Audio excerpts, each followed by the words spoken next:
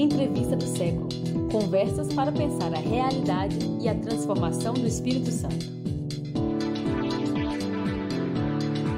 Olá, bem-vindo, bem-vinda, bem-vindo. Eu sou o Vitor Taveira. Essa é mais uma Entrevista do Século. Estamos aqui diretamente do estúdio 42B, no centro de Vitória.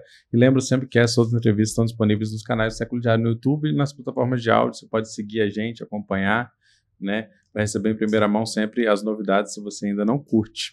E hoje o tema do nosso programa é a greve dos servidores e docentes nas instituições federais de ensino superior, no caso do Espírito Santo, a Ufes e o Ifes, né, Universidade e Instituto Federal, entidades aí da maior importância na educação aqui no estado. Nossos convidados para falar do tema são Jeffa Santana, vice-presidenta da Adufes e integrante do comando local de greve da Ufes, o Podestá, aqui do meu lado, diretor do Sinasefe-ES, sindicato que representa professores e servidores do Ifes, e a Márcia Rezende, aqui na minha frente, professora de filosofia do Ifes, campus Aracruz. Bom, bem-vindos, bem-vindas. Primeiro, obrigado pela presença, né? Acho que é um momento importante para a gente discutir um pouco do que está acontecendo, né? Queria começar para vocês contarem um pouco como que, desde quando, né, que está havendo essas paralisações nas entidades. Jeffa, quer começar? Posso começar. Então, nós iniciamos na Ufes no dia 15 de abril, né, deflagramos a greve, né, e desde então nós temos tido os nossos movimentos paredistas, né, assim, desde então.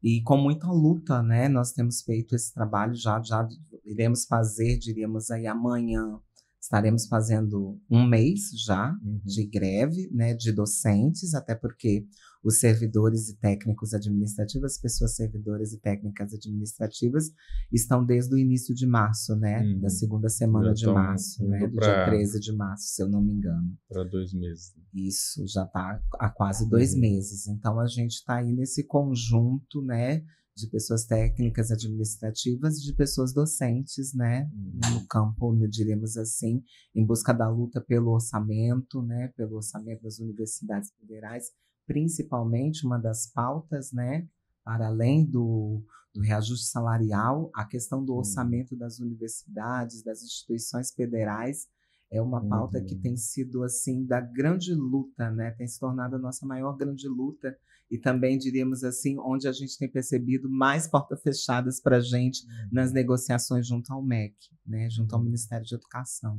Então, a greve tem, né, aí se deflagrado, tem tido aí o que se pensa hoje sobre a greve, né? O que as pessoas têm de conceito sobre greve hoje em dia, até porque a greve como uma ferramenta de luta, né, mas que, diríamos assim, a última greve na Ufes para as pessoas docentes, para a comunidade docente, ela foi em 2016. Então, já faz um longo tempo, né, que não acontece a greve dessa forma que está acontecendo, mas movimentos não faltaram, né? Diríamos aí, em 2019, nós tivemos um dos maiores movimentos, né, quando nós tínhamos um determinado governo da extrema-direita, né, com o pensamento, com a destruição da educação. E agora, a gente tendo um governo que está pensando, que pensa a educação como prioridade, a gente agora que tem uma chance de nossa luta se iniciais e as negociações estão ocorrendo, né? Agora que tudo que a gente quer, né, aí, né, o orçamento, o refogaço, né, o reajuste salarial, o que a gente vai, né, conseguir. A gente já está aí nessas propostas, contrapropostas e assembleias e negociações junto ao governo, né, percebendo aí dentro dessa luta junto ao comando nacional, né, da nossa representação sindical, que é o ANDES, né, o ANDES Sindicato Nacional, e o comando de greve nacional e o comando de greve local aqui na Universidade Federal. Assim, só ressaltando esse aspecto, né, uma greve nacional, né, aí nós temos aí em paralelo, na verdade, 2 greves, né, duas ou 3, dependendo, né, só para explicar, a gente, você falou, tem a ANDES, que é o Sindicato Nacional dos Professores, né, de ensino superior federal, e a gente tem a Adufes aqui como a entidade local, né? No caso, a gente tem a FASUBRA, que é dos técnicos administrativos das universidades, não é isso? Que é representada aqui localmente pelo Sintufes, e o Sinasefe, que é o órgão nacional que localmente tem o mesmo nome, no caso representa tanto os professores como os técnicos administrativos, não é isso? É isso aí, a gente tem uma característica um pouco diferente, porque são duas categorias, né? Na verdade, a nossa categoria de técnicos administrativos é o mesmo da FASUBRA, então a gente está, né, um alinhamento, a gente pode dizer que é uma grande greve da educação, né, pública federal nesse momento. E assim como antes, a gente também vinha de um processo longo, de mais de 100 dias de negociação, né?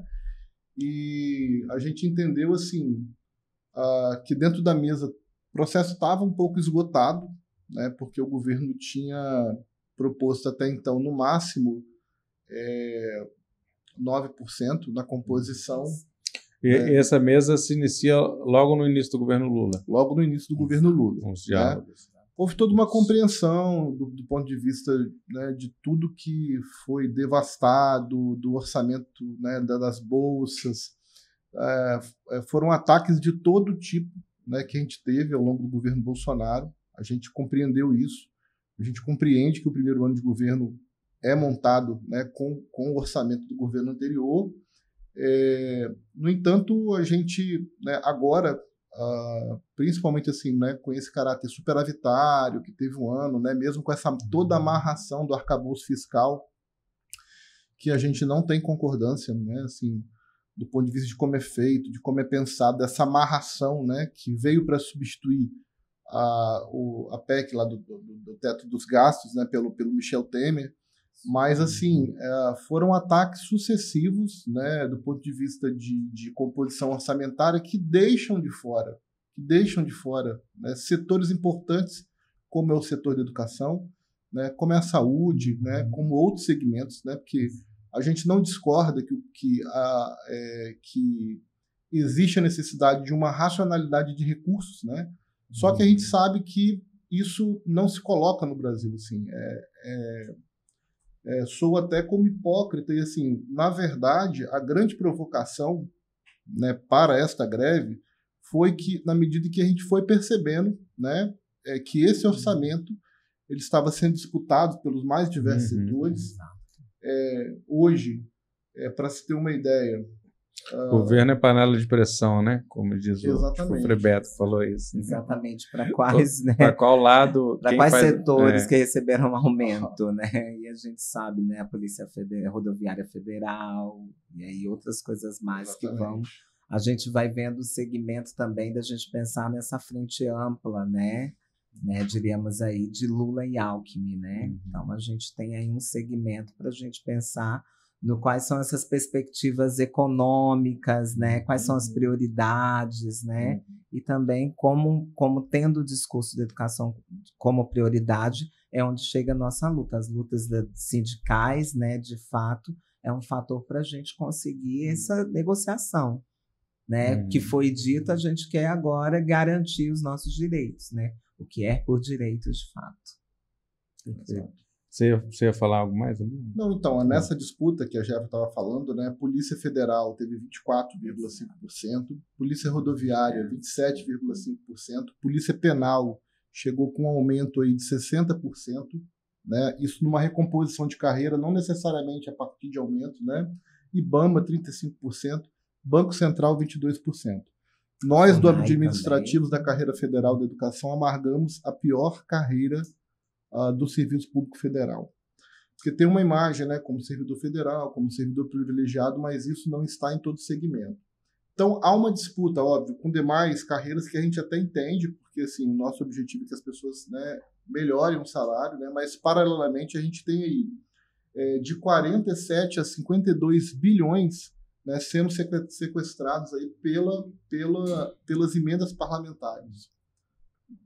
Pelas emendas parlamentares, que é uma outra discussão que a gente, assim, isso retira dinheiro, embora isso de alguma forma volte para a educação através do orçamento impositivo, mas isso acaba sendo um sequestro do orçamento. Tira da mão do governo, né, da estrutura pública e joga para os parlamentares decidirem. Para se dividir, isso fica muito fluido, né? Por exemplo, como é que isso impacta aqui? Na última década não teve Ifes que abriu com orçamento próprio. Você abre com orçamento de um parlamentar que muitas vezes votou tudo contrário à educação, mas joga na base eleitoral e tem dele, toda uma pressão para que essa escola abra exatamente na base eleitoral dele. Então passa a não ser mais um projeto fiscal, né, de escola que interessa à população.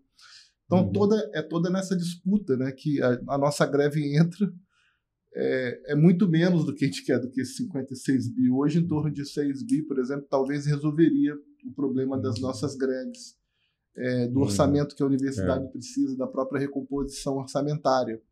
Né? Então, é uma fração bem pequena. Antes de entrar um pouco na pauta mesmo da greve, eu queria entender, assim, para explicar como é que funciona essa greve, né, para as pessoas entenderem. Porque, assim, você tem uma greve nacional, que ela é deflagrada, né, pelos órgãos nacionais, e aí cada instituição decide se adere ou não à greve. Né? Cada seção sindical. Cada seção sindical. Exatamente. E no caso da Ufes são 3 campi, né? Diríamos... São Mateus... 4, né? Isso, São Mateus, 4. Diríamos Goiabeiras, Maruípe, Alegre e São Mateus. No Ifes já são 22, né? Vocês estavam falando. São 22 campi, a gente representa 20 deles, né? Porque, aliás, Santa Teresa, Itapina e Alegre são seções independentes, né?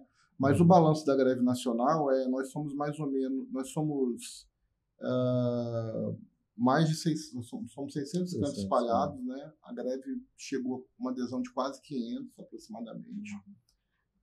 Então tem uma adesão bastante ampla aí. De universidades eram 47. As universidades agora estão chegando a mais de 50 no momento, né? A gente já tem mais de 50 universidades em greves, né? Foram aderindo ao longo do mês de abril e algumas que já também agora no mês de maio que foram deflagrando a greve. Eu queria aproveitar aqui a camisa do Marcos, que ele veio aqui a caráter, que está escrito carreira e salário, irrevogaço e orçamento. Acho que eu estava falando aqui que ele resumiu aqui nessa camisa aqui talvez as principais pautas, né? Eu queria que vocês falassem um pouco de cada uma, né? Acho que vou chamar a nossa professora Márcia, né? Para falar um pouco dessas questões, né? As carreiras, elas precisam passar por uma reformulação, né? A gente entende que, acho que o Marcos fala melhor depois dos técnicos administrativos, mas a gente entende que a dos professores também precisa. Nosso salário está defasado e perdendo e muito com a inflação desde 2016. A gente, como já disse a colega, a gente não ficou parado, né? Tem um movimento aí, a gente teve Tira a Mão do Meu Ifes, movimentos muito fortes, que depois foram impactados pela pandemia. Teve uma pandemia no né? meio, Não né, é que a gente não Bolsonaro tenha feito greve, é que quando a gente estava para entrar em greve, a gente teve a pandemia. Tem uma série de portarias que foram promulgadas pelo governo anterior que visam, em certa medida, para a gente enfraquecer o Instituto Federal. Né? A gente tem, por exemplo, uma carga horária muito alta para os professores que não permitiria que a gente cumprisse o tripé. Né? A educação ela é baseada em pesquisa, extensão e ensino.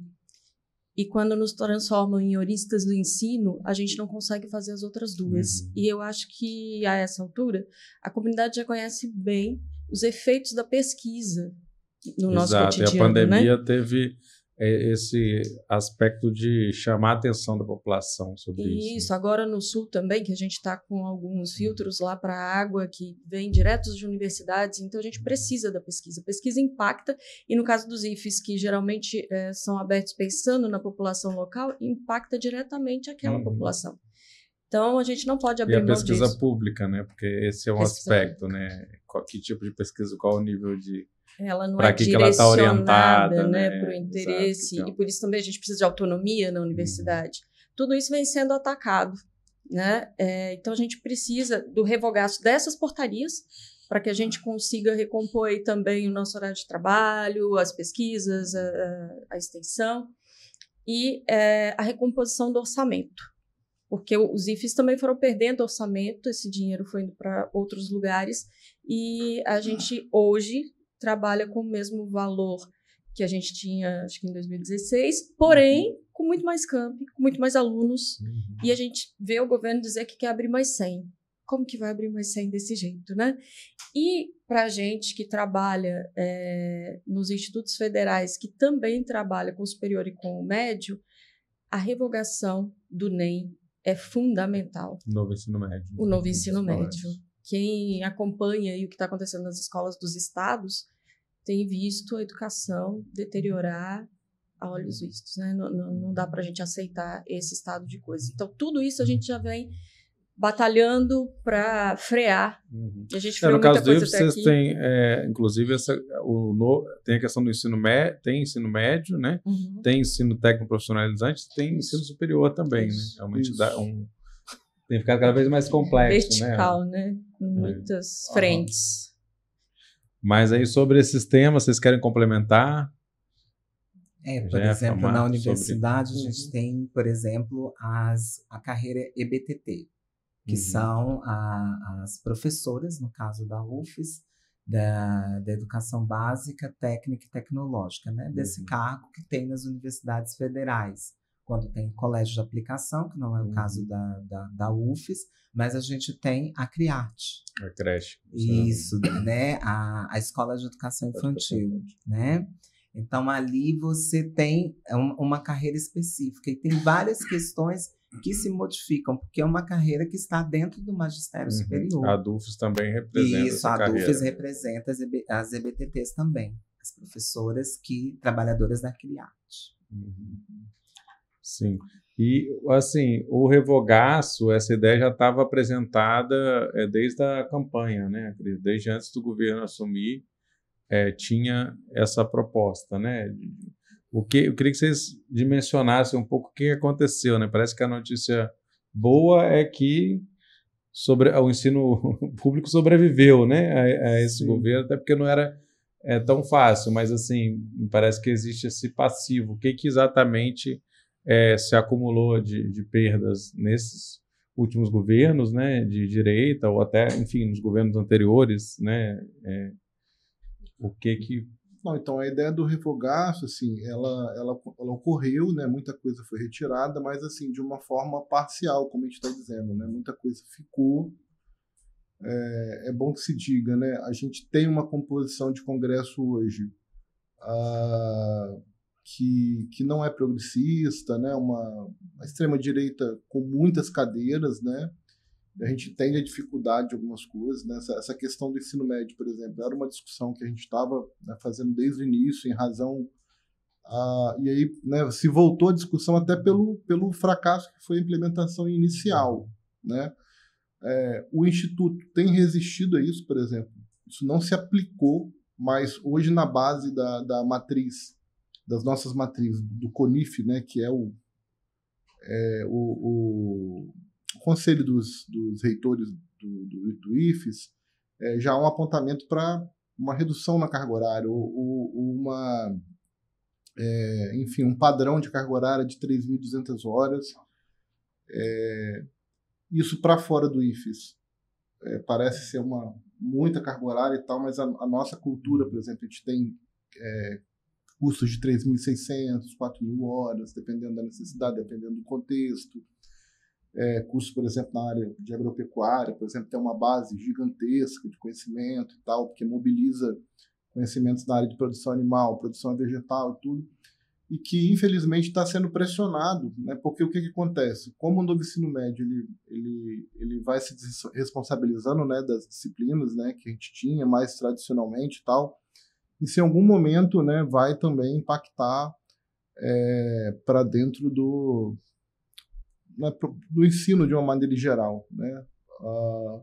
Então, assim, a exemplo da questão do ensino médio, aconteceram também com outros mecanismos de controles que ficaram, né, como uma herança maldita aí, mas que também está havendo dificuldade. Agora, na própria questão da greve, nós temos 2 instruções normativas, né, que tentam cumprir o papel de normatizar a greve, né, que não deveria vir por uma instrução normativa, né, isso deveria ser o direito de greve. né? Isso caberia ao Poder Executivo, tá fazendo uma legislação específica, por exemplo, disso. Isso nunca foi feito, né? Ninguém quis meter a mão nessa fogueira, mas o fato é que dentro do Ministério o MGI, então, o Ministério de Gestão fez duas portarias, né?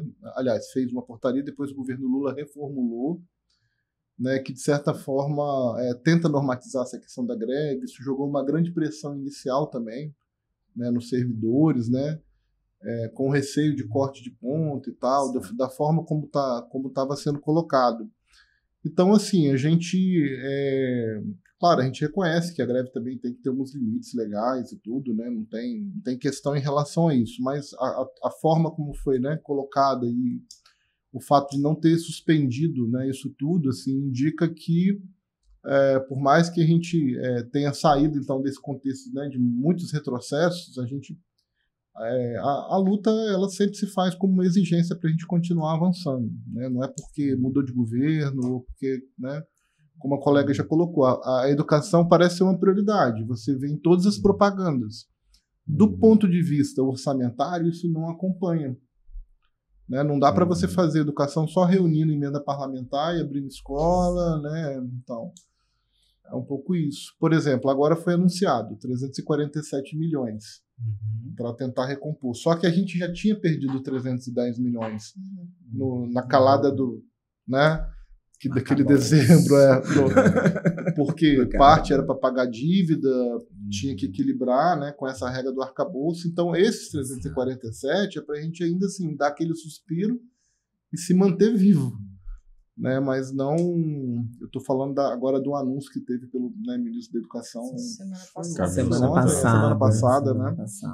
Então, foi uma recomposição assim que, na verdade, foi retirada agora de dezembro para janeiro. E aí só para a gente manter com as atividades, né? E assim, o que tem se discutido também é paralisação suspensão do calendário acadêmico, não é isso? Exatamente, é a nossa luta. Hoje nós até tivemos na Ufes uma reunião sobre a suspensão do calendário, que tem que ser pautado dentro dos conselhos superiores da universidade, né? No caso da Ufes é o CEP, né? O Conselho de Ensino, Pesquisa e Extensão, onde ali tem as comissões, né, comissão de ensino, de pesquisa e de política docente, e essa cabe à questão que diz respeito ao ensino, né, ensino e extensão, né, dessa comissão especificamente. Então, tem que passar por essa comissão para chegar até uma sessão do CEP para ter a discussão, para ser votado, avaliado, né? Mas a gente tem que pensar que ao longo do tempo, né, nós tivemos vários momentos que não necessariamente suspendeu, mas que havia necessidade de reformular o calendário, né? Pensarmos aí, como eu já comentei, né, nos anos 2000, a gente teve greves, né, 2000, 2001, 2003, né? E depois esse período que só não viemos a ter uma greve, né, nas redes federais em 2012. Né, e depois, em 2016, algumas universidades e outras, né, que aderem à greve, né, aí conforme os anos. Mas o que a gente passa a perceber é que a suspensão do calendário é realmente a gente pensar também quais são as atividades imprescindíveis dentro da universidade. Principalmente que a gente está falando aqui da questão do orçamento e a questão da gente pensar na assistência estudantil. Hoje, o perfil das pessoas estudantes na universidade, ele é outro. Hoje nós temos as políticas afirmativas, né, que nos contemplam, né, diríamos aí, me coloco nesse lugar também que venho dessas políticas, né, então, dessas políticas afirmativas que precisa, por exemplo, os alunos precisam da assistência estudantil. E aí das bolsas, né? E também, quanto tempo também a gente não levou aí também para, diríamos aí, o aumento desses auxílios, a reformulação, a recomposição desses auxílios, que agora, né, do ano passado em diante, que a gente teve esse aumento para os estudantes se manterem, né? Hoje, os estudantes para se manterem, né, principalmente que a gente está pensando nas relações de gênero, de raça, de classe dentro da universidade, nós precisamos dessa recomposição até mesmo para a questão que se diz a respeito da questão do acesso e permanência, né, dos estudantes, das estudantes na universidade, dessas pessoas estudantes dentro da universidade. Como manter a comunidade discente, de fato, dentro da universidade, sem uma recomposição de orçamento, né? De pensar como que nós iremos fazer as nossas pesquisas, nossas extensões, né? E o vínculo que muitas vezes vem de outras bases, que aí a gente sabe que não vem da base que a gente tem que pensar, dessa base consistente, né, que realmente isso faz com que a gente tenha um progresso dentro da universidade, né, que isso possa acontecer de uma forma que a gente veja a educação, uma qualidade, né, sendo pública, de qualidade de fato. No Ifes, como é que está essa questão do calendário? Porque eu digo porque fica, quer dizer, os professores, quer dizer, há uma deflagração de greve, os professores aderem à greve, e tem outros que às vezes não aderem e continuam dando aula, né? Então isso também causa um... De todo modo, isso vai impactar, né, a vida dos alunos, principalmente. A nossa também, porque a gente está no movimento agora e depois vai pagar essas aulas, então a gente vai trabalhar aí, né, se for contar o nosso trabalho na greve, a gente vai trabalhar por um período muito mais extenso, mas o aluno ele está tendo aula agora com alguns professores que não aderiram ao movimento. Ele depois vai ter que pagar com a gente, então ele vai sofrer duplamente, sem férias, e agora às vezes indo ao instituto para ter 2, 3 aulas no dia e voltar para casa. No caso de Aracruz, por exemplo, que é um campus muito perto de Vitória e recebe muitos alunos de Vitória da Serra, esses alunos muitas vezes têm de pagar transporte, têm que pagar alimentação, tem que passar o dia inteiro lá esperando por esse transporte, então a gente vem conversando da necessidade dessa suspensão também para que esses alunos não sofram tanto.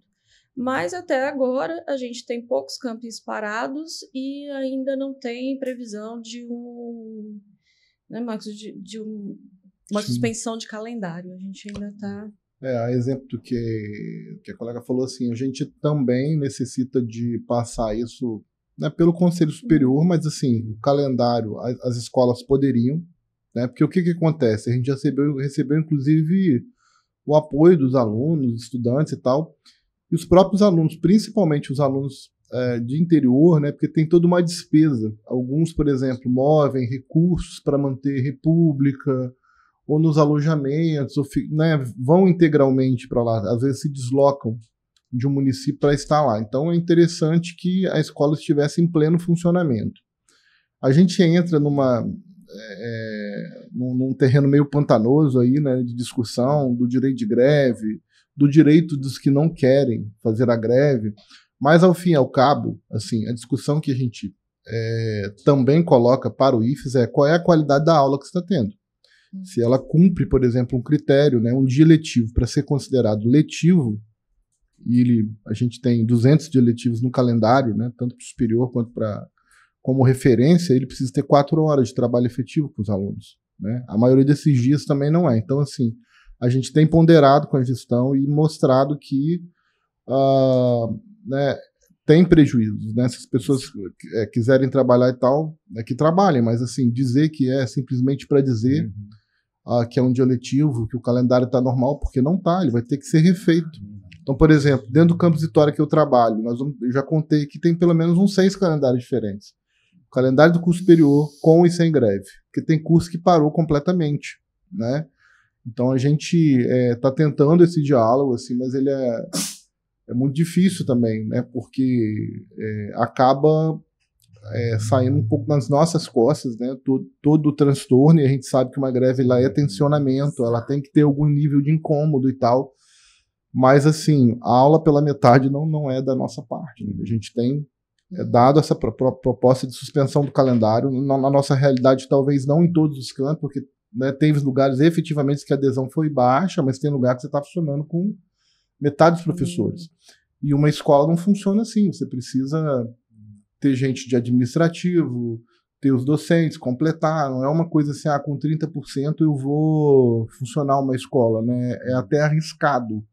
Por exemplo, uma agrotécnica, você imagina, funcionando, os meninos ficam lá em regime de internato o dia inteiro. Então, você não tendo a estrutura, né, a gente entende que a melhor solução seria a suspensão. Então, essa é uma discussão que passa recorrente, mas infelizmente não cabe só a nós, né? A gente tem que fazer um debate com a gestão e tentar fazer um debate de convencimento. Entra nessa complexidade que a Jeffa falou também da assistência estudantil, né? Que precisa garantir de qualquer maneira. Mas vocês acham que não... Como é que está esse diálogo com o governo federal? Tem chance de resolver isso rápido? Porque eu acho que a intenção de todos é que se resolva, né? Com certeza. Mas parece que tem uma complexidade grande. Ocorreram mesas, né? Estão ocorrendo, né, diálogos recentes. O que tem sido mais difícil? O que já foi acordado? Você quer? Deixa eu mensagem. Não, então, da nossa parte, assim, é importante dizer que a mesa só avançou efetivamente a partir do momento que a gente entrou em greve. A proposta era 4,5, acabou 9. A partir do momento que entrou em greve, a primeira mesa já foi para 12% de oferta. Estão se movimentando para fazer uma recomposição orçamentária de que não é a ideal, né, mas houve um movimento. Então, a gente considera positivo nesse sentido. E a gente, assim, quando eu falei aqui dos pisos de 34% para técnicos administrativos e 22% para docentes, como eu te falei, é uma parte das nossas perdas. Então, assim, a gente está com muita disposição de fechar, porque nesse aqui não é a perda total, né? E há toda uma possibilidade. Sim. Por exemplo, nos técnicos administrativos, nós conseguimos fazer uma discussão mais de fôlego, de reestruturação da carreira, que tinha já acordo com o MGI, com o CONIF e tal, e o governo recuou na última mesa, né? Eu acho que tem grande possibilidade da gente sair, vai depender muito de como o governo se posicionar. E como eu falei antes, é uma fração assim, tudo bem que todo lado, como dizer assim, né? Cada centavo importa, né? Mas é uma fração muito pequena em relação a tudo que se tem colocado, né, como a gente estava conversando aqui, se pede um anexo no orçamento de 43 bi para manter quinquênio, para retornar com quinquênio de juiz, entendeu? Foi o que foi colocado agora no Senado pelo Pacheco, dessa possibilidade, né? Tudo bem que está uma rejeição, talvez não consiga, mas só de se aventar isso, a gente vai vendo, a gente está falando de 6 bi para resolver o problema de uma greve da educação. Então a gente acredita que é possível, né? Se o governo reverter isso como de fato uma prioridade. A gente não está pedindo nada que exorbita as condições, né? Mas a gente entende que precisa ter um pouquinho mais assim, de boa vontade, né? De articulação política para isso. Mas é exatamente isso. A partir do momento que ocorreu a pressão, começaram a ocorrer as mesas. Sim. E também aqueles parlamentares que começaram a dar apoio, né? Eu estive nas jornadas de lutas, né? Na semana do dia 15 de abril, onde ali ocorreram as... Em Brasília, nós tivemos. Nós aqui da Adufes, nós fomos com as pessoas técnicas administrativas, com as pessoas estudantes, com um grupo de estudantes também. E tivemos a oportunidade de participar dessas plenárias, dessas mesas, né, de acompanhar, né, todo esse movimento, né, que essa primeira mesa do dia 19, né, onde veio essa primeira proposta sem ajuste em 2024, e aí 9 e 13,5, né, 25 e 26. Então, aí a gente tem várias questões que estão sendo discutidas das pautas grandes que nós temos, né? Como eu estava falando aqui do Colégio de Aplicação CRIARTE, né? Agora usar o termo correto, as EBTTs, né? As professoras, por exemplo, têm um ponto eletrônico, que aí elas têm que fazer ensino, pesquisa e extensão. Como é que elas vão conseguir fazer dentro dessa lógica, né, do ponto eletrônico? Então, tem especificidades quando a gente vai olhar, né, as universidades, os institutos, que a gente precisa reformular, né, alguns aspectos da própria carreira, dessa logística de trabalho, né, que a gente precisa pensar também, né, na questão da carreira, como ela é organizada, né, como que de cada níveis também. Eu acho que isso também é uma das questões que a gente ainda precisa, né, dirimir algumas dúvidas sobre essa questão da carreira, né, que a gente precisa repensar, que também ocorreu algumas propostas, que por exemplo, que era 4 de uma carreira e outra, né, de 1 para 2, diríamos assim, um exemplo, né, para 4,5. Então, a gente tem algumas coisas que foram feitas, mas que a gente, assim, dentro do que até que Marcos veio a explicar, né, a gente tem que pensar que isso pode ter uma alavanca dentro de pensar, né, nas estruturas políticas, né? Que estruturas foram essas que nós tivemos ao longo do tempo, que também se constituem também aí, que a gente está vendo, é um pouco parecido com isso, que frente ampla é essa, que desejos são esses, que contratos são esses, nacionais e internacionais, uma visão maior, né, diríamos assim, de educação que se pensa para nós, que diríamos assim, estamos na periferia, né? Estamos na periferia, nessa lógica de centro-periferia ou de centro e semi-periferia e periferia. Como que a gente está sendo pensado dentro desses jogos políticos também? Aí você tem duas políticas, inclusive, são comandadas por ministro do PT, né? Você tem Camilo Santana na educação e Haddad na fazenda, né? Então, eu não sei se vocês conseguem perceber nesse sentido qual que é a composição. Por de lado há um ajuste fiscal, né, rígido ali, né, de dificultar. E no fim das contas, governo, a gente sabe que governo também é patrão, né? Então, assim, o comportamento muitas vezes é de patrão, por mais que seja, não é uma empresa, mas assim, na hora de negociar com os trabalhadores, muitas vezes prevalece, né, uma lógica parecida. E aí, do outro lado, você tem o Haddad como um ministro de grande influência, né? E o Camilo Santana visto como, enfim, representante de uma certa visão de educação no país. Exatamente. Assim, que tem sido contestada por movimentos sociais. Bastante. Exatamente. Por isso que eu trouxe essa questão, até mesmo para a gente pensar nessa ideia, né, global, né, de como global e local, né? Como é que a gente chega no local mesmo, dentro de todas essas ideias que a gente está sendo permeadas por esse governo, por essas perspectivas governamentais aí, dessas representações do que é prioridade. E também como localmente, do que é prioridade no local onde estamos, na universidade, no campi que trabalhamos, né? no campus que trabalhamos, nos campos, né? Como que ali está ocorrendo, diríamos, as demandas específicas, os olhares de quem está nessa dirigência, da reitoria, das pró-reitorias, né? Que visão se tem sobre a greve, sobre o movimento de greve, como que são os diálogos, né? Porque aqui a gente está querendo, né, julga, né, em termos governamentais, é que a gente tem um diálogo. Então, a gente vê medidas, mas também vê, diríamos assim, uns arroxos ocorrendo, diríamos ali, deixando de lado, né? A gente só vai até aqui. Então, o que isso quer dizer para nós? Né? Então, é uma reflexão que a gente tem que pensar bastante, né? Nós estamos ficando com o bagaço da laranja, que foi o nosso... né? A gente quer ficar com a laranja inteira para ser um suco bem gostoso, mas a gente está tendo o bagaço dela, que foi essa a metáfora que a gente fez a partir do movimento em São Mateus, né? do campus de São Mateus, que foi exatamente isso, a representação da laranja. Estamos ficando com o bagaço dela, exatamente, porque estamos ficando com, diríamos assim, com uma menor parte, pensando que nós éramos a prioridade. Sim. Né? Porque, assim, veja bem, um dos principais aí, programas que o governo está colocando como novo, aí, vamos botar assim, o pé de meia, né?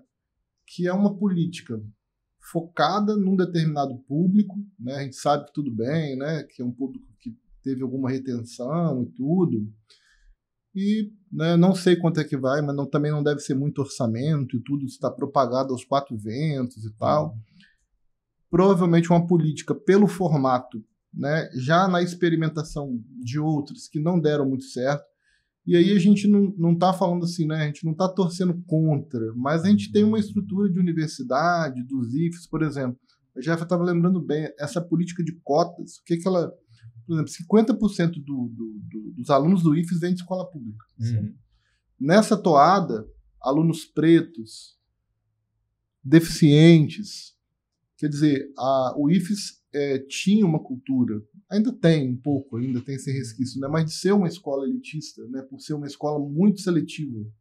Então, assim, na medida em que você interioriza, né, a universidade, instituto, que chega a curso superior, nos rincões desse país, quer dizer, você não precisa ficar inventando muita fórmula, né? Basta que você retroalimente essa estrutura que já está lá, né? Não é uma estrutura pequena, não é uma estrutura barata, né? Ela precisa se manter, mas você não precisa fazer, né, 1000 programas à parte, né, direcionados, porque esse recorte, né, assim, mudou muito a cara. Eu entro na Ufes hoje, eu vejo o perfil de estudante da época que eu estava lá, e hoje vejo assim, um perfil totalmente diferente de estudante, totalmente diferente em todos os... Né, porque tinha alguns cursos que eram mais, outros menos, mas hoje você vê em todos, né, se você for na biomédica, no direito, você vai ver um perfil de estudante diferente. Inclusive, a conquista da assistência estudantil, ela vem desse processo, assim, ela não vem junto com as cotas, na verdade, né? Ela demora um pouco para vir a partir da pressão do estudante de perceber que não dá. Como é que eu permaneço nesse lugar? Sem permanência, você não tem a inclusão de fato que o estudante vai abandonar, né? Aí uma das nossas pautas locais, porque assim, é uma greve nacional e tudo, né? Uma das nossas pautas locais é a alimentação estudantil. Assim, e aí passa a ser um contrassenso, porque a alimentação estudantil é um direito de todos os alunos da educação básica, assim, direito do ponto de vista de ser gratuita, né? Porque entra dentro de uma política de segurança alimentar para o país e tal. Então, é um contrassenso que uma escola igual o Ifes, que é tida como modelo, né, com muitas aspas, assim, não consiga cumprir uma função que qualquer escola do município, de qualquer município nosso, cumpre, que é a alimentação escolar. Né? O aluno que não come, ele aprende menos, assim, isso gera um impacto para nós. Né? Para que você vai fazer um programa? É isso, né, quando a gente pensa desses programas paralelos, né, que às vezes tem uma imagem da propaganda, da mídia e tudo, mais que do ponto de vista prático, né? Claro, quando a gente fala do PEDME, que é indo diretamente dinheiro para o aluno, nossos alunos também estão precisando de assistência. A nossa assistência, por exemplo, no campus Vitória, que tem 4.000 alunos, está em R$180 por aluno. Então, considerando que ele não tem uma alimentação escolar, né, que ele precisa pagar transporte, que ele precisa, às vezes, ajudar até numa estrutura de moradia e tudo, porque, infelizmente, no Brasil, o adolescente, a partir de 16, 17 anos, ele se manter numa escola é um privilégio, infelizmente, é assim, né, para muitas famílias, que não deveria ser. Então, essa política de assistência estudantil, né, que está retida aí há uma década quase, como a colega falou, ela vai impactar diretamente no tipo de entrega, né, que a escola faz. Na Ufes, no caso, por exemplo, você tem o restaurante universitário, né, que atende, mas você também não tem uma política de moradia, né? Você tem auxílios, voucher ali, que e você está num lugar caríssimo. Você não né? tem uma região muito cara. E agora é interessante que você traz... Tem 70 anos e não tem uma moradia estudantil. Não tem, é um contrassenso. Né? Assim, e aí é interessante que vocês trazem, porque assim, como tem esse comando de greve local, e a greve, embora seja nacional, esse comando também tem discutido com as reitorias as questões locais, não é isso? É um momento importante para a gente poder sentar também e conversar sobre aquilo que às vezes no dia a dia a gente não tem essa mesa, né, de conversa aberta ali com os reitores, com aqueles que estão nesses cargos, né, de direção.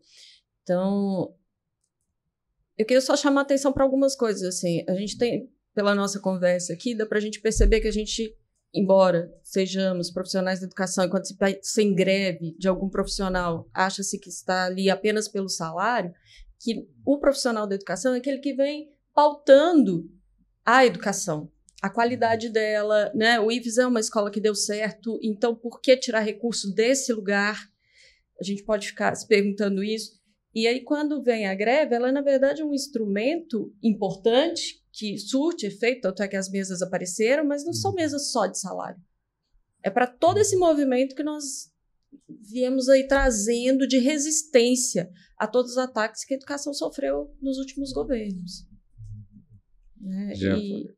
E as reitorias também, né? É um momento importante de a gente sentar, conversar e delas nos ouvirem o que não está dando certo, o que a gente precisa repensar. Elas não têm o poder, digamos assim, de acabar a greve, porque as questões são federais, mas elas é um momento muito propício mesmo, né? E assim, não é uma questão pessoal com essa ou com aquela gestão, né? Mas a gente tem um modelo de gestão ainda nas universidades, nos institutos, ainda muito assim, com muita dificuldade de você, porque o orçamento é pouco, né? Mas eu acho que dá para você criar uma metodologia, formas de democratizar mais as decisões, né? A forma de, né? Por exemplo, o Ifes, sei lá, qual é o critério para você abrir uma nova escola? E a gente não é contrário a se abrir, mas qual é o critério para abrir uma nova escola? Qual é a condição mínima? Por onde é que isso passa, né? Muitas vezes isso fica ali na cabeça de gestores e a gente tem, assim, muito respeito, toda a tranquilidade para dizer, olha, ótimo e tudo mais, ganha um projeto que consegue ter capilaridade e fazer a escuta dos seus estudantes, né? Ganha um projeto que consegue fazer e escutar os seus servidores, né, nos diferentes campos. É um projeto gigantesco, né, com 1000 problemas também, né? O Ifes é um projeto gigante, a gente está em muitos campos diferentes e existem muitos problemas diferentes aonde a gente vai. E isso faz parte de uma cultura mesmo, né, antidemocrática e tal, que eu acho que a gente precisa, por tudo isso que a gente viveu nesse período anterior, quer dizer, isso está enraizado na nossa população, na nossa forma de viver. A gente tem a dificuldade de se expandir, né? Então, por exemplo, como a colega falou, não tem uma moradia na Ufes, né? Há 70 anos, a Ufes está localizada num lugar caro, né? O Ifes não tem alimentação e, tipo assim, e você não vê isso cotidianamente sendo debatido, né? Às vezes no movimento estudantil e tudo, mas nós, servidores, né, a nossa entrega não é só um trabalho de hora, de quantidade de horas. O que a gente entrega é o aluno, né, a qualidade do ensino. Então, tudo isso interfere no nosso trabalho. Né? Então, assim, às vezes assustador como esses temas eles são meio que jogados para debaixo do tapete, né? A gente vai... Quer dizer, falta, às vezes, esse momento. Então, a greve acaba sendo esse momento também educativo, né? Da gente parar, da gente conseguir olhar para a instituição com algum grau de profundidade e, enfim, se organizar, né, em torno dessas pautas, de coisas da nossa própria vida, de resoluções, às vezes, que são aprovadas a toque de caixa, estão regulando a vida de professores, de servidores. De alunos. Né, não consegue fazer um debate assim, joga lá, dá uma contribuição para o e-mail. Então, assim, não, vamos para lá, vamos discutir, né, com calma, é isso. Também é isso. E a gente também tem que pensar no que foi comentado aqui, a questão dos avanços, né? A gente tem esses avanços desde, diríamos, da comunidade discente a discente, né? Pensarmos, por exemplo, nas cotas, né? Nas questões da reparação das cotas para as docentes, né? Que a Ufes, por exemplo, agora aconteceu recentemente, estamos ainda assim na luta dessa reparação, né, no caso da Ufes e de diversas universidades também, que, né, não ocorreram no prazo de 10 anos e a gente ainda tem, né, novas, que novas nós teremos aí, né, desse próximo congresso aprovando, né, dessa diversidade que a universidade deve ter em todos os sentidos, né, não só na graduação, mas também no seu corpo docente, né?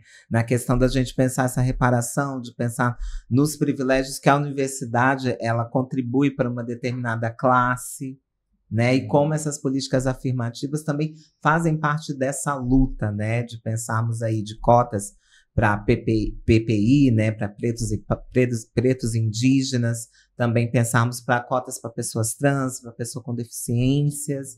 Então, aí a gente tem uma gama de questão que a universidade tem que abarcar como um todo. E como os colegas aqui já colocaram, o colega, né, nessa base que vem desde a educação básica à educação superior. Então, esses elementos, nesse movimento de greve, ele também se constituem aí como a pauta que já foi comentada aí, a gente quer a suspensão do calendário, porque algumas universidades já, por exemplo, a Universidade de Viçosa já fez a suspensão do calendário. O próprio onde já traz a recomendação para a suspensão dos calendários, né? Como suspenderia, depois você faria um rearranjo do calendário. Isso é uma decisão que isso sim cabe aí à reitoria. A reitoria. A reitoria, a partir da consulta, da decisão do conselho. Exatamente. Da decisão administrativa. O conselho decidiu, eles executam.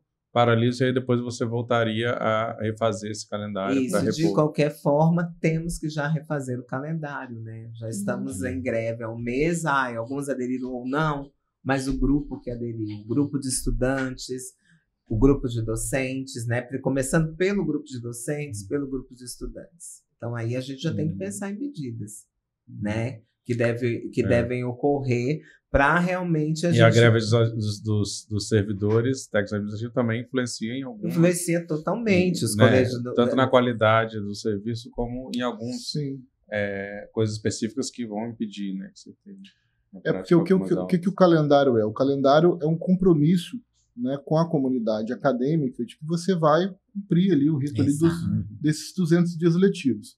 Quando você diz que está normal numa situação que não está, então assim, se por um lado é ruim, poxa, vai suspender o calendário, né, por outro, não, a gente está aqui, sei lá, devendo 20, 30, 40 dias letivos, beleza, então quando a gente retornar, né, esses dias vão ter que ser cumpridos. Né, e o calendário acadêmico, ele não tem que necessariamente acompanhar o calendário civil. É de praxe que a gente termine o ano, tenha férias em janeiro e tal, mas a gente não precisa disso. O compromisso é com uma quantidade de dias, horas e tal, para que aquele ciclo, né, no caso da Ufes é o semestre, no caso do Ifes, ano/semestre também, que aquele ciclo se feche, né, e que os alunos tenham as condições. Porque como está agora, assim, então quando o professor retornar, ele vai terminar o conteúdo dele, por exemplo. Aí tem professor adiantando conteúdo, lá no Ifes tem muito isso, tem aquela super de escola, né, eles remexem no horário, então fica tudo confuso, né, e aí a gente acaba interferindo num direito que é do aluno também, né, porque isso não, esse compromisso ele não está sendo cumprido hoje, né, você vai na expectativa de ter 4 horas de aula e tem uma aula, você tem um curso integral, teria 7 aulas, você tendo 3, então a gente não está cumprindo esse calendário, né, E compromete a qualidade dessa educação, né? Que é algo diretamente, pelo qual a gente sempre lutou. Exatamente. É como é o semestre, né? O semestre ali você contar é de 15 a 17 semanas. Então, nós tivemos 5 semanas. Então, quando voltar, precisamos recompor esse calendário aí para que tenha um andamento, né? Então, a partir de onde parou, né? De onde parou, a gente volta e continua. Infelizmente, né? Essa é uma característica das greves da educação, né? Você, às vezes, fica esperando 15 dias uma mesa. A gente está esperando agora, a última mesa de negociação faz mais de 15 dias. Aí vai ter, por exemplo, agora, o governo marcou uma para o nosso caso, né, que está com técnicos e professores em greve. Ele sabe que a gente é um sindicato unificado. Aí marcou uma mesa para agora, quarta-feira, né, vai ter uma, e dia 21 vai ser dos técnicos. Então fica aquele suspense, quer dizer, só vai dar para ter uma rodada, né, de negociação e de avaliação das propostas depois do dia 21. Não tem como a gente querer adiantar esse processo. Proposta, contra-proposta, a contra-proposta da contra-proposta, né, até se chegar... Podia ser mais ágil, né, mas infelizmente não falta vontade nossa, né? A gente está lá em Brasília, a gente vai com a caravana agora, dia 22, lá com um ônibus para Brasília, sai daqui com o servidor, aluno também vai ajudando e tudo. Então, assim, é muito desgastante, né? É muito desgastante. E a gente vai fazendo um paralelo com outras situações, com outras categorias, né? Por que um técnico do judiciário, por exemplo, né, o judiciário, se o cara faz um serviço de TI lá, o mesmo serviço, se ele faz dentro de uma universidade ou dentro do Ifes, ele recebe menos. Desde o ticket de alimentação. A gente não tem um padrão nem de ticket de alimentação no Executivo Federal. Então, isso assim, diz muito do lugar onde está a educação. Né? Isso, assim, do ponto de vista simbólico, para a gente, assim, é um tapa na cara todos os dias, quando a gente vê. Né? Mesmo que as outras categorias consigam muito com base nesses penduricalhos, mas isso tem um efeito real. É salário real que muda. Né? E ainda, né, a questão dos aposentados, né, que muitas vezes essas propostas elas não são estendidas, né? Então a principal proposta do governo para esse ano, por exemplo, para que a gente não fizesse a greve, ficou basicamente aumento de auxílios, dos auxílios, né? Que ele diz lá, vou aumentar 50%, aí para quem olha de fora, pô, aumentou um auxílio 50%, mas já está defasado assim, né, 50% de 300 e pouco. Então, quer dizer, objetivamente, né, para esse ano, né, só teve aumento de auxílio, que deixa aposentados de fora, quer dizer, a nossa base é uma base... O que são os aposentados, diríamos assim, nesse governo, da gente pensar assim, que propostas foram feitas para eles, e a gente fica pensando, a gente vai se aposentar também, pensar nesse lugar, ou quem já está próximo, vários colegas, várias pessoas discentes estão próximas, e aí, que carreira é essa pós, né? Então aí a gente fica pensando, né? Nada se há, então como assim? Né? Que a gente tem também levado para essas pautas também, mas a gente não tem tido muitas respostas, né, em relação às pessoas aposentadas. É isso, gente. Muito obrigado é um tema tão complexo, né? Mas foi uma conversa muito já passou, né? Muito boa para a gente entender mesmo, né? O que está em jogo, o que está sendo discutido e colocar, né, no centro do debate a educação, que, como todo mundo diz, é o fundamental, é mais importante. Então, agradeço o Jeffa Santana, o Marcos Podestá e Márcia Rezende. Tá certo. Pela presença. Em nome do Sinasefe também a gente agradece aí a vocês o espaço, tá bom? O Século Diário eu acho que cumpre um papel assim fundamental assim para a população capixaba, em termos de formação, de debate. A gente agradece muito o espaço. A gente agradece também, né, o comando de greve e a Adufes, né, por ter esse espaço também para estar compartilhando e confluindo. E lembrando que ontem foi, né, os dias de luta da educação, né, da luta antirracista, né, contra o racismo do Brasil. E essa luta também faz parte de todo esse movimento em prol de uma educação pública de qualidade para todos, todas e todos. Perfeito. Márcia, quer deixar uma última mensagem? Eu também gostaria de agradecer, né, a todos aqueles que têm estado no movimento com a gente. A gente tem recebido apoio dos alunos, tem recebido apoio das famílias, né? A gente está aí lutando para que a educação melhore, ou pelo menos garanta aquilo que nós temos de bom até agora, porque a gente vem perdendo, né? E agradecer a vocês pela oportunidade, pelo espaço aqui. Muito obrigada. Passou super rapidinho, eu não achei que estava começando. Por uma hora, já tomou de professor, acabou, né? Não, falação.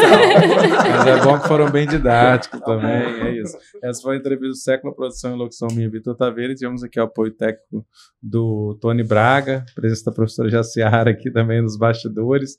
A gente volta, né, semana que vem, sempre terças-feiras, 18 horas, com a entrevista do Século, com temas e pessoas importantes para a gente pensar o Espírito Santo. E então, para saber notícias diárias, análises, informações sobre o Estado, inclusive, né, o andamento aí da greve, acesse lá todo dia, séculodiario.com.br, sempre tem novidade aí com nossas equipes de repórteres. Bom, obrigado e até logo. Obrigada. Entrevista do Século. Conversas para pensar a realidade e a transformação do Espírito Santo.